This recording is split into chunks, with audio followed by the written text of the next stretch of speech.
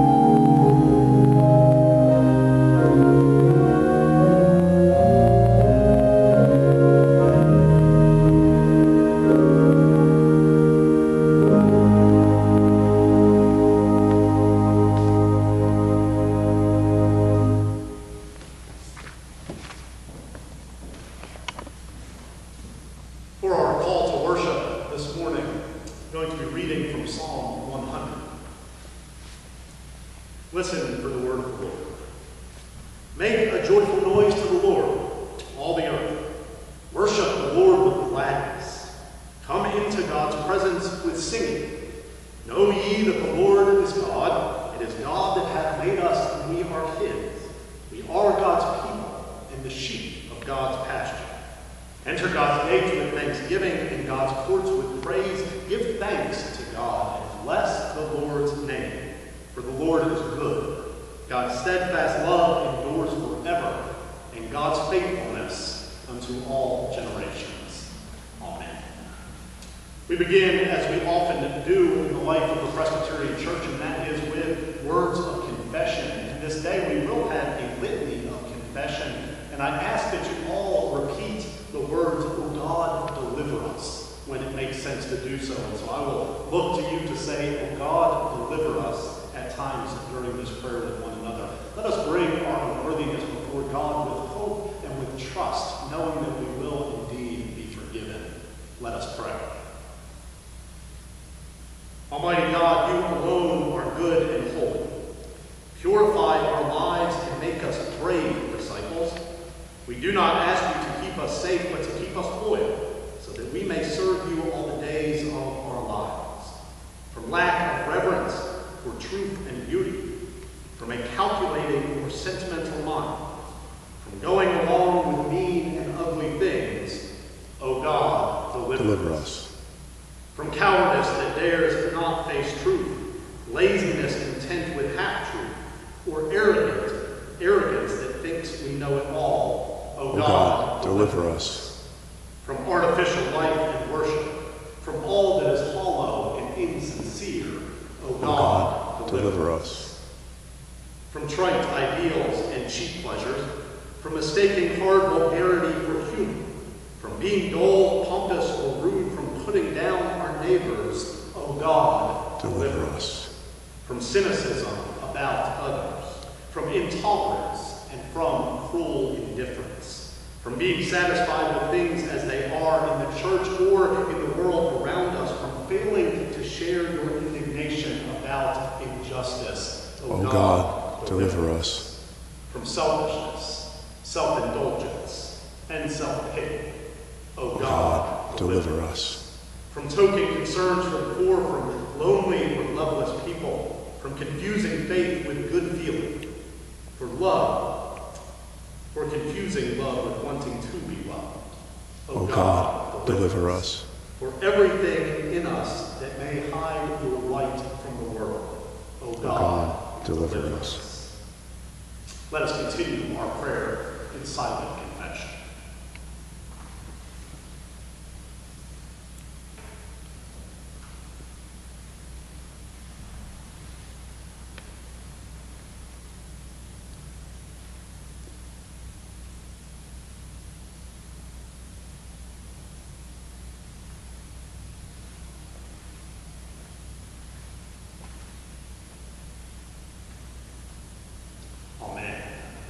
Friends, the saying is true and bears repeating, that Christ came for us, Christ lived for us, Christ died for us, and Christ rose for us. Believe the good news of the gospel. In Jesus Christ you are forgiven.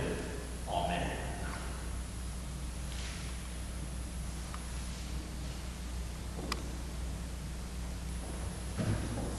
Our scripture reading for this morning comes from the book of Romans, Paul's letter to the church in Rome, chapter 8, verses 31 through 39. Listen for words that I think you've probably heard many times before, and hopefully words that provide some comfort in these days. What then are we to say about these things? If God is for us, who is against us? He who did not withhold his own son, but gave him up for all of us, will he not with him also give everything else up? Who will bring any charge against God's elect? It is God who justifies. And who is to condemn? It is Jesus Christ who died, yes, who was raised, who is at the right hand of God, who indeed intercedes for us. Who will separate us from the love of Christ? Will hardship, or distress, or persecution, or famine, or nakedness, or peril, or sword. For as it is written, for your sake we are being killed all day long. But no, in all these things we are more than conquerors through him who loved us.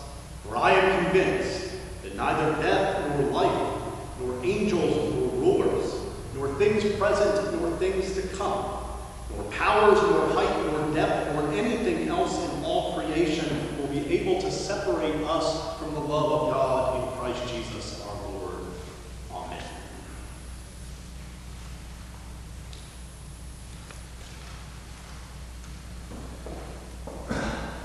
Well, friends, this is by far one of the most bizarre things I think I've ever had to do in ministry.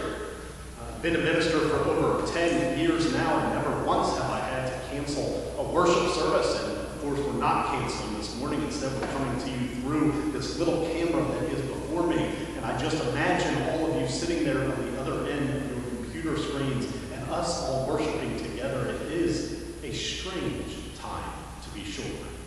As I shared with many of you via email this week, I have encountered so many different emotions from so many of you over the last couple of weeks as we have been hearing news story after news story and really beginning to grasp the enormity of what it is that we are dealing with in this moment. Some of those emotions have been anger, some have been sadness, some of course have been fear and anxiety, some have been in uncertainty about the future and what it is that things will be like in this new normal that we seem to be talking about. We don't know what next week will bring. In fact, we don't know what tomorrow will bring. But there are some things that we can say to one another that are certain and are sure in this life. And that's why I wanted to read to you this morning from Romans chapter 8, because I wanted you to hear those words once again, that there is nothing in life or in death that can separate us from the love of God. Over the last week or so, especially as we have been isolated in our little cocoons of our lives, I have borne witness to so many acts of generosity and kindness. Our deacons have been working so hard to reach out to all those who are homebound or who might be in need. Our elders are giving leadership in such important ways. Our staff has been with one another over email and calling one another constantly. Alexander has been over in the old manse getting it ready for Reverend Pater to come and to be a part of this worshiping community. In so many ways, we have cared for one another in the midst of all of this craziness, and it is evidence of the fact that love conquers everything else. There is nothing in life or in death that is so scary, that is so dark, that the light of God cannot touch it. There is nothing in life or in death that can take away the love that we have been promised in this world and in the next. I skipped a little bit over Lent this morning. I went right into Romans 8 and talked about the resurrection of Jesus Christ and talked about the love of God. And that's okay for us to do in this moment, because that is how important it is that we are reminded that in this life, even if we are sequestered alone in a room by ourselves in this moment, in this life, there is no moment where we are completely alone. You are loved. I love you. John loves you. Everybody here at Hitchcock loves you so very much. And more important than all of that is the reality that even if none of that existed, even if none of that were true, which it certainly is, but even if it weren't, the fact remains that there is nothing in life or in death that can separate you from the love of God in Christ Jesus, your Lord. Be at peace this day. Do not be afraid. For the God of all that is and was and ever shall be still holds you in the palm of his hands. Thanks be to God. Amen.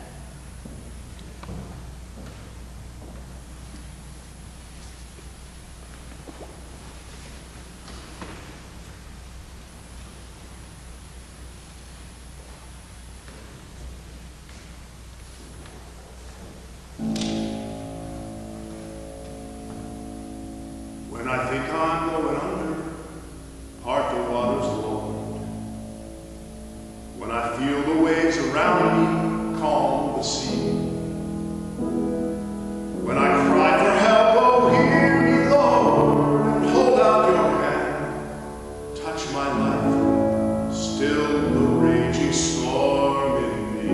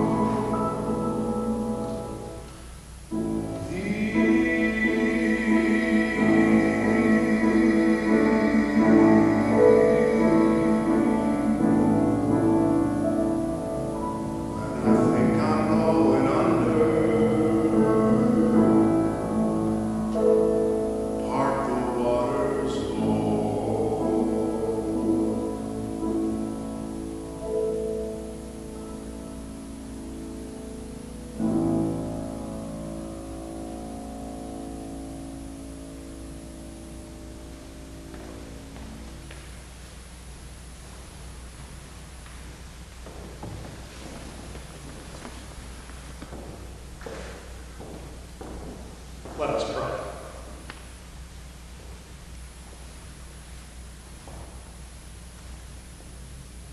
God of love and God of justice, we give you thanks for this opportunity to come before you this day in worship. We give you thanks for the gifts in our lives, for a safe place to be, for family to gather around, for friends who reach out with phone calls and emails, for all the ways, O Lord, that we are reminded of your beloved community. We are overwhelmed with gratitude for children and for laughter and for moments of rest, for times when we can truly gather together and be at peace and be reminded of what is truly important in this life. We give you thanks. And yet, O God, we do come to you this morning with burdens upon our hearts, with anxiety within our spirits, with fear of what might be coming. We think of those who are ill around us, for those who are afraid. We think of our economy and what that will mean for so many people who are already suffering in that way. We think of this world, O God, and we say a prayer for the leaders of all nations, for doctors and for nurses, for healthcare professionals who give so much of themselves, for first responders who show up each and every time. We are grateful for all of the ways, oh God, that we are reminded that we are indeed in that web of mutuality where we are called to care for one another in this day and every single day. And so we give you thanks for those who do so in such important ways. We ask, oh God, that you would indeed bring healing where it is possible, that you would bring comfort to those who are ailing, that you would bring peace to those who are filled with anxiety this day, that you would bring a reminder of your presence in every time and every space, that we might be reminded that there is no darkness so dark that your light cannot overcome it. Oh God, enable us to be filled with hope this day, to find moments where we are truly at peace, where we can be with one another in important and significant moments, that we can be reminded of the love that you have given through your Son, Jesus Christ. Open our eyes to see you everywhere we look this day. Oh God, open our ears to hear you, and open our hearts that we might receive you this day and every day, regardless of what it is that is outside our doors. Let us be at peace, knowing that there is nothing in life or in death that can separate us from your love, that there is hope in all things, that there is faith that believes all things. And so, God, we come to you as your children, lifting up those who are weighing upon our hearts and our minds, and knowing that you hold them in your loving embrace. We say all of these things, O God, in our heart of hearts, using the words that your Son taught us. We say them together, saying, Our Father, who art in heaven, hallowed be thy name. Thy kingdom come, thy will be done, on earth as it is in heaven. Give us this day our daily bread, and forgive us our debts, as we forgive our debtors. And lead us not into temptation, but deliver us from evil. For thine is the kingdom, and the power, and the glory forever. Amen. My friends, I hope you will indeed have a wonderful day this day, that you will have moments where you can be appreciative of that which is most important in this life. And so I commit you all now to the mercy, and to the power, and to the faithfulness of the eternal Lord our God. May the grace of our Lord Jesus Christ, the fellowship of the Holy Spirit, and the communion of all the saints be with you this day and forever and ever.